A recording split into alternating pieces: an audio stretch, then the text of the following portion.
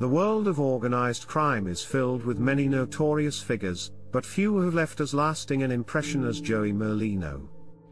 Born and raised in South Philadelphia, Merlino was the son of a mobster, and from a young age, he was exposed to the criminal lifestyle. He quickly developed a reputation for being ruthless, cunning, and ambitious, and these traits would serve him well as he rose through the ranks of the Philadelphia crime family. Merlino's criminal career began in the 1980s, as he worked his way up the ranks of the Philadelphia crime family, under the leadership of Nicodemo Scarfo. Scarfo's reign as boss was marked by a level of violence and brutality that was unprecedented in the Philadelphia crime world, and Merlino quickly learned the ins and outs of the brutal and ruthless tactics that were necessary to survive in the criminal underworld.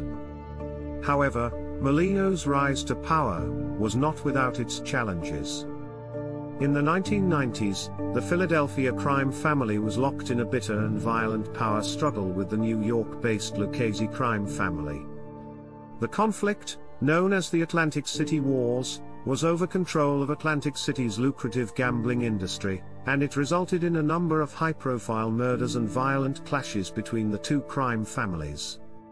Despite the challenges, Merlino proved to be a formidable and resourceful opponent, and he quickly rose through the ranks of the crime family.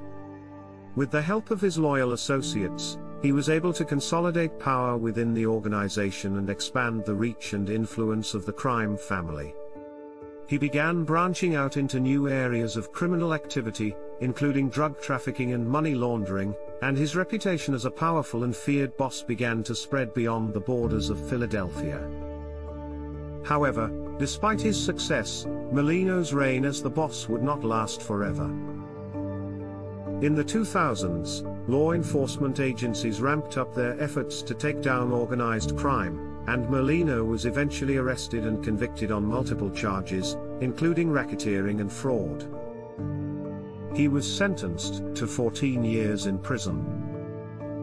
While Merlino was serving his sentence, he was transferred to different facilities around the United States, but he was able to maintain his influence over the crime family even while in prison. He continued to give orders and make decisions for the crime family through his associates and loyalists, and his reputation as a powerful and feared boss remained intact. After serving 12 years of his sentence, Merlino was released from prison in 2011 and returned to Philadelphia. However, his release was met with mixed reactions, with some seeing him as a powerful figure in the criminal underworld, while others saw him as a relic of a bygone era. Despite being under close surveillance by law enforcement, Merlino was able to stay a step ahead, and avoid any major legal trouble. However, in 2016, Merlino was arrested again on charges of racketeering and illegal gambling.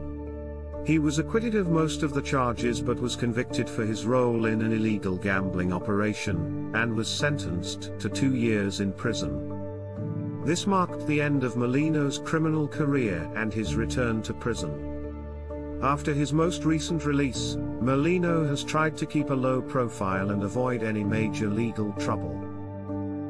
He claims to be retired from the life and is now focusing on his business ventures while living with his family in Florida.